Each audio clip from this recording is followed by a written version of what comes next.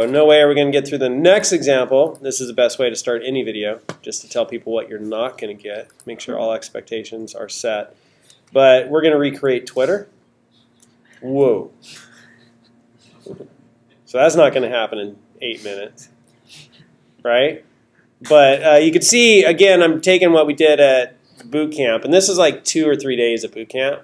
We just said, let's recreate Twitter, because they didn't do it well enough. They didn't use Go. We'll recreate it and we'll sell it to them. Look, we recreated Twitter for you in Go. It's 4 times faster. It's way more performant. It scales much better. Do you want to buy it? Come on, Jack Dorsey. You got all kinds of money. So breaking it out into steps. And I got all the way up to a lot of the design stuff and started putting in Julian Schmidt's. I had some questions. You know, like using App Engine, but then I want to use Julian Schmidt's router. And then should I also, how do I do my sessions? Because when we were talking about sessions, we said there's a couple of ways we could do it. I thought my note was in there. Maybe it's in here. Here it is. Right, when we were talking about sessions, we said, hey, there's 3 ways to do sessions. And Caleb said this at boot camp. And so he's my mentor. Must be the truth. One of my mentors. But please let me know, Daniel, if you know something else. But you can use just Google, right? And okay, cool. And that's what we've seen. And you're logging in with your Google account. And when Corey sent his over, I was like, oh, cool. I totally want to do this. And I'm like, I'm going to, and it's like, do you want to use your Todd McLeod account for this website? And I was like, well, I don't know. What's Corey going to do with my email? Can he see my email? Wait, he emailed this to me. Can he see my friends? Can he see like where I've been going? Can he see what I've been searching for? Like how much access does Corey have to my account now? It's like, hey, look at what Todd's been doing at 2 a.m. Oh, I don't want you to know that. That's my private business, right? So I kind of had that moment where, you know, I was like, geez, use my account for this website. I don't know this website. So that's like, you know, using Google. If you ever actually bother to read all that text, it does actually say it just gives access to email and like a unique ID, which is your username. TDLY, isn't it? Yeah. How's that go? Too long didn't read. Too long didn't read. TLDR, that's it. Too long didn't read. So I thought, well, what are my other options? Well, I could do the HMAC thing, right, and write my own ID and try to figure out sessions that way. Or it was even like UUID is really hard to guess, so don't even worry about it. Like I heard both perspectives a little bit from Caleb, like that's how a lot of people do it. You have any thoughts on that, Daniel? I would pump the 8. I mean, the UUID is really hard to guess, but it is guessable. I'd say the HMAC would add a level of security that you can verify that this particular UUID is the one given to you and not just one you randomly put in. But Gorilla will do all that for us, right? Yeah. So I thought, okay, well, how do I integrate Gorilla Sessions, Julian Schmidt's router, and App Engine?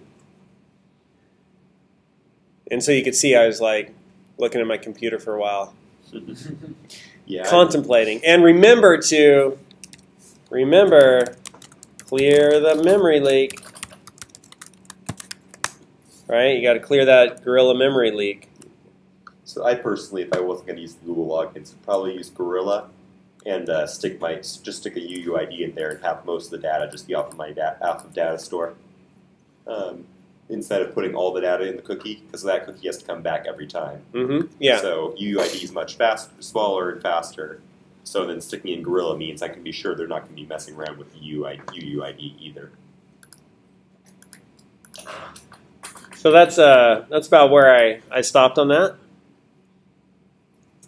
And this is where I got. Whoa, that's really big. So it's a change, 56. I thought I was at that level. Do I have to go up one more? 56. There we go. And 09. Go app serve. Do, do, do, do. Dun, dun, dun, dun, dun, dun, dun, dun. So I figured A new motto for Twitter could be 7 deadly sins, one convenient location. Because if you think about the 7 deadly sins, you could probably find them all on Twitter. And that's like what a lot of people are doing on Twitter is judging, lusting, greed, envy, hate, right? So I thought that was pretty good. I got a little heart up here for my icon. I don't know how annoying that'd be if I just made it continually beat like that. But if you notice, right, like Apple computers, they built in the heartbeat into the light when it's on, but the lid's closed. The light is just beating like a heart. It's kind of weird. It's cool, Laura. You made it. We got 3 minutes left. I'll give you credit. I'll give you credit for being here. Thank you. So then I log in, and it brings me to this. This is where you guys should all go, oh, that's really nice, Todd. And I could log in, or I could create an account, which just adds one more field, and and then create an account. And once I'm logged in, I'm not able to post yet, but go back home. But that's just like basically the layout. So that's as far as I got. And there's something I wanted to have you guys do, and I hope I can remember it. I want you to, I guess this is like a good one for discussion.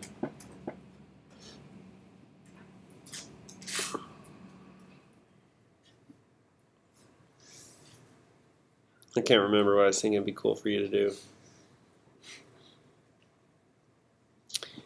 So how do you think we should do this? With Ajax or just with a post? I'm thinking just a post. So I want you guys to take this. I want you to, clone my repo. Don't fork it, because I'm not going to accept your pull requests or whatever the heck. Is that the right language? You fork it, and then you change it, and then you make a pull request, right? That's the right language. So just clone it. And then at login, I want you to handle the login. So create a user account, right? And store that information in App Engine.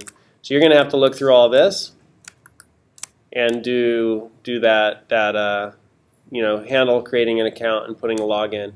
And one of the questions for me is, what does my data store look like? What kind of kinds do I have? So obviously I'm going to have a users table. So that one's pretty straightforward. But what about tweets? Where do those get? Okay, well, the user will be the ancestor on tweets, and that'll probably be its own kind. But then if I want to see my tweets, okay, I could get those out pretty easy, ancestor query. But what if I want to see, I'm following some dude, and I want to see that dude's tweets, right? So anyhow, something to think about how you arrange the data store. But the point being, this assignment won't be in Blackboard, is you're going to clone this repo, and then you're going to handle the login form here and put that data into data store. So when somebody enters their information right here, goes into the data store, creates an account, and you need to check it that account doesn't exist already. And if it does, you got to tell the user, hey, it already exists, right? As they enter a username, or as they enter, I guess I didn't give them a username, so just do it off of email, right? We'll do that as their handle, or I don't know, jam their name together and that will be their handle. I guess I'd need a username field. But you need to check that this account doesn't already exist. And if it does, sorry, you need another one. Give them a message. You think you could do that by Thursday? That's like a 40-minute assignment, right? It's not bad. All right, you want till the end of the semester? Somebody's like, how come you stopped giving us homework, Todd? Well, I heard you. I'll continue giving you homework. I listen to my customers. I make modifications. So Tuesday, till Tuesday. So we'll talk about this then on Thursday. See you all.